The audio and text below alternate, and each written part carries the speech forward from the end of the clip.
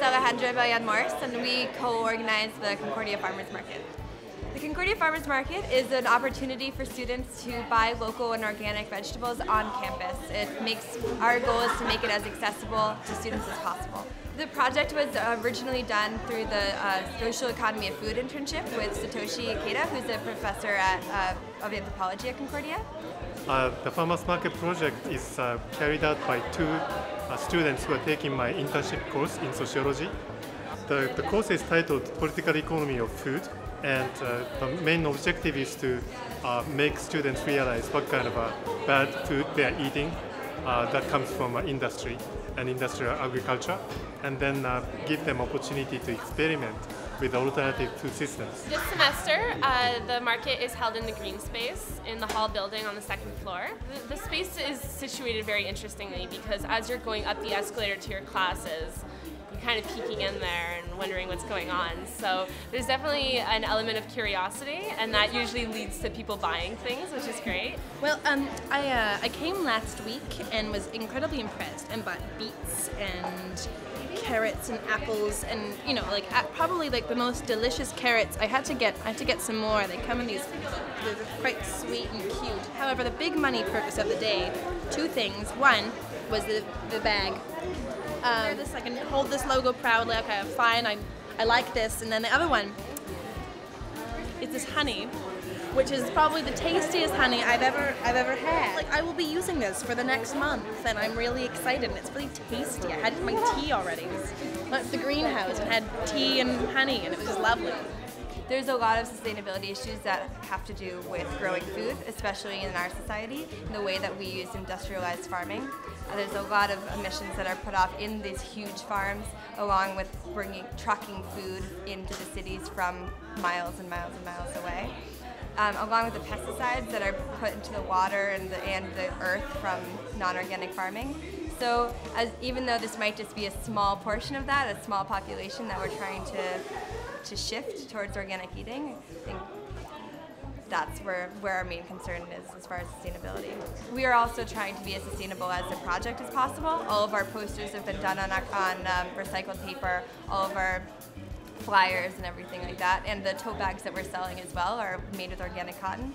So trying not to be hypocritical in the way that we run our project and the values that we have.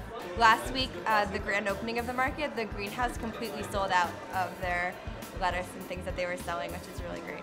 Mostly what we'd like to be for these groups is an opportunity for them to sell their produce on campus, because there are such great initiatives, but sometimes they might lack access to the students to actually purchase what it is they're growing. So we would love for this to be where they sell their things and where they bring their produce to the student body. Rooftop Garden, which is the stuff right behind us, they've been selling different greens. There's been kale, romaine lettuce, radishes, and City Farm School has been selling greens as well, and honey that they have from the roof. So right now we have a lot of root vegetables, beets and potatoes and carrots and things like that because that's what's in season. But in the spring or next year there might be much different vegetables here. We have been approached by some people who were concerned that we were selling meat because they didn't think that was the type of message projects like this should be sending. But I personally believe that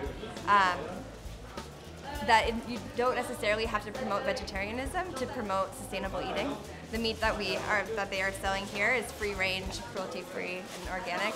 And I think if students are going to be eating meat, we would rather them buy it from a source like this than to be buying factory farm meat from the supermarket.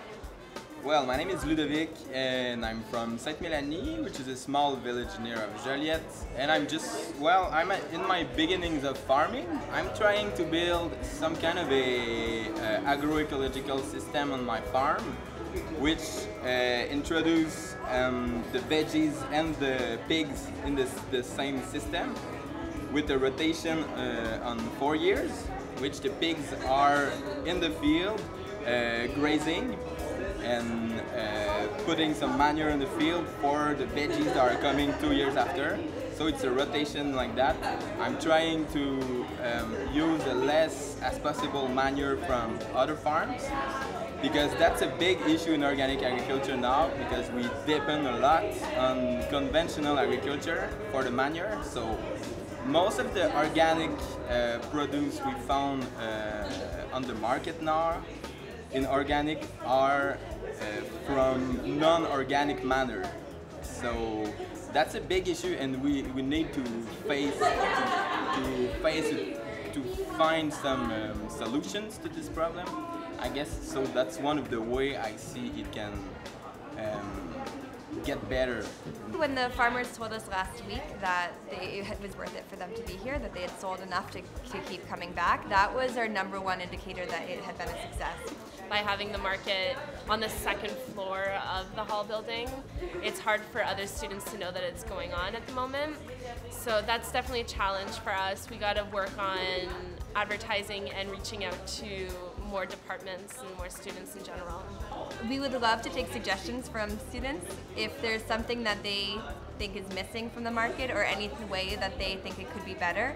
We are always open to suggestions, and we'd love it for people to come talk to us about what we could do to make it better.